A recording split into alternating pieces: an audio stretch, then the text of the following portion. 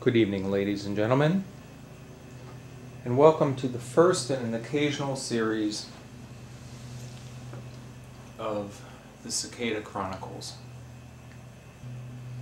It's May 11th, 2004, and we are going to, from time to time, explore cicadas in the wild, their emergence, molting, metamorphosis, mating, egg-laying, and untimely demise.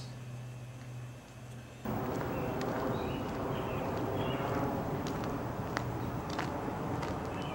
here's the Bradford pear, and what do we see?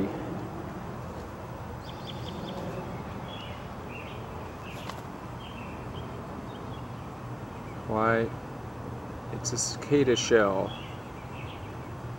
There's several of them on this tree. Good morning, and welcome back to our latest episode of Cicada Chronicles. I'm your host, the somewhat sweaty Paul Ritterhoff. It is Sunday, May 16th, 2004, and since our last episode, there has been significant emergence of the little hatchlings as they make their way in great numbers to molt, mate, and die. And so we'll go outside and listen as we go out for the sound of the outer space cicada sound effects.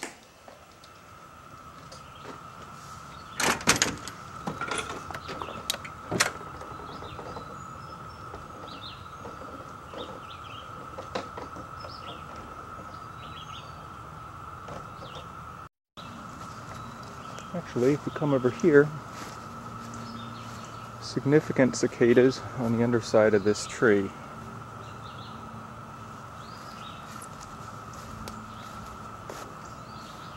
In various stages of coming out, as it were.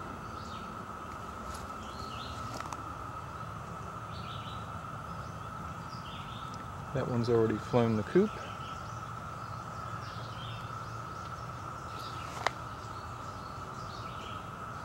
Here's one that has emerged and is drying his wings. Notice the red eyes. See how close we can go there. That's pretty close. More interesting are the ones that have first emerged. And there goes one now.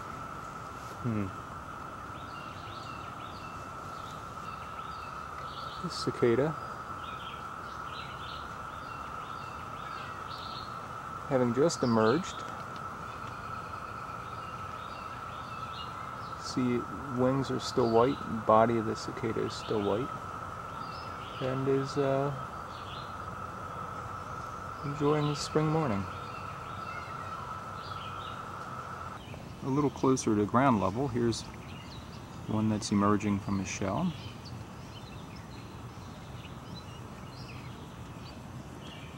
There's a whole sequence of them. There's a full-grown one. Let's zoom back a little bit. You can see immediately below one that's just starting to emerge. One to the left there that's still climbing up the tree. And a couple of discarded shells, which will hang on the tree for months to come.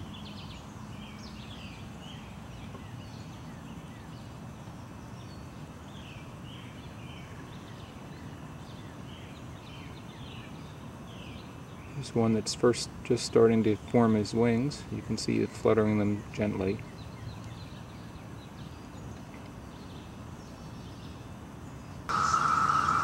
Good morning. I'm Paul Ritterhoff, and you are watching Cicada Chronicles. You will notice in the background the unearthly chatter of millions of sex-crazed cicadas. Quite a change from the last time we met. It seems that the hatch-out of Brood X, as it's affectionately known, is reaching its peak, if not already peaked. So we're going to take a little stroll through the backyard and see what we can find. Every once in a while you'll hear the waves of excitement pass through the crowds. It's sort of a cicada Woodstock, if you will. You can see them flying around here on the rope swing. We can get close enough here. We also have a lovely hosted fern garden edged in impatiens. And if you look, let's get my shadow out of the way. They kind of use it as a picnic table, particularly this nice one here, just covered with hundreds of tasty cicadas. People have taken to eating them, but not always recommended because sometimes you get sick. So we have the ground littered, as you can see, with hundreds of carcasses, thousands even. Also, you'll notice, if I can find an area of bare ground. Oh, here we go. Telltale holes where cicadas have emerged from their burrows. So you can see they're dozens per square foot.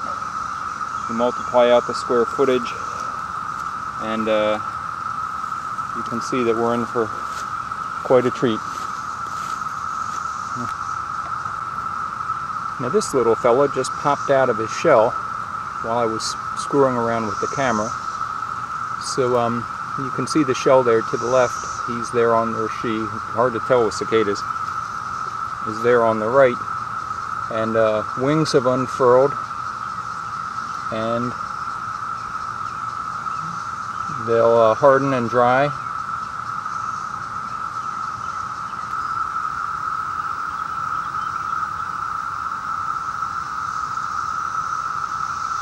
Notice the wings are out, fully formed, and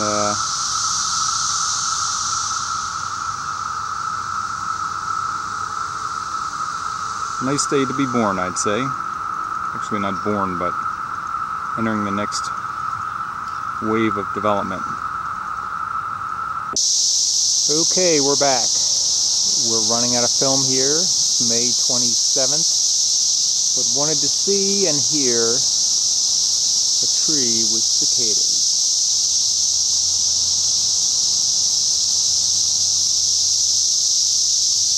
Deafening, no?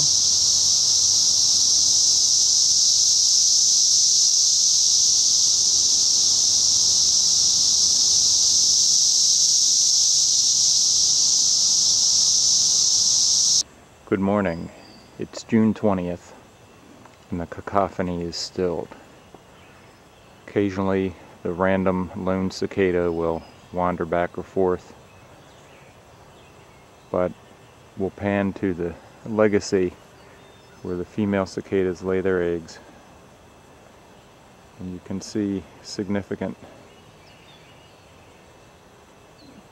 die-off of the branch tips caused by those